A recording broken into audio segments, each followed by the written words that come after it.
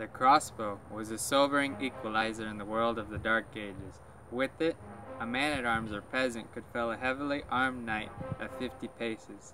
It proved itself legendary in accounts such as William Tell. William Tell, or any similar soldier, truly could, in the dark, stand outside a castle wall and hit a sentry walking atop that wall.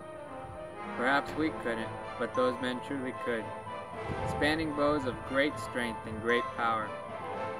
The bow that we made here today only pulls 155 pounds of force at 11.5 inches, whereas the men of the past used standard bows that would pull great weights of 500 to 600 pounds.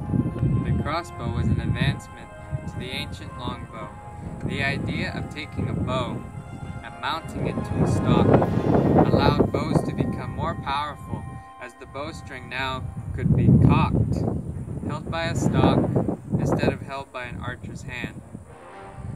The string for the crossbow could now be held for longer periods of time, as the trigger mechanism does not get tired like an archer's hand.